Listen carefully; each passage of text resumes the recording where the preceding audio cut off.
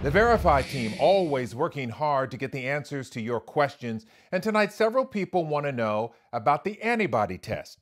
Does the test tell you if you're immune to the coronavirus? Michelle Mercedes investigates. People who think they may have been exposed to COVID-19 and didn't know it or just didn't get tested can now get answers through antibody tests. Margaret, Al, and a few others asked the Verify team, if I test positive for the antibody, does that mean I am immune to the virus? Our source for this is the American Medical Association, a professional group of physicians that publishes research to advance public health. The AMA recently issued guidance cautioning physicians and the public about using antibody tests to determine individual immunity.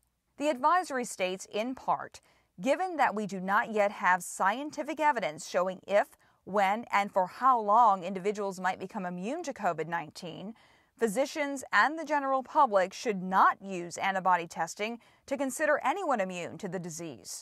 The AMA says those tests should only be used for population-level studies, evaluating recovered individuals for plasma donations or other clinical information.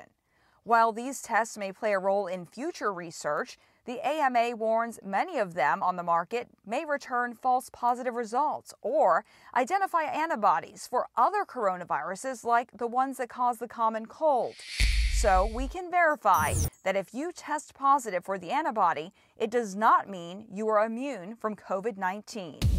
The AMA warns there are concerns over the reliability of these antibody tests. There are over 120 different immunity tests out there, and most of them are not approved by the FDA.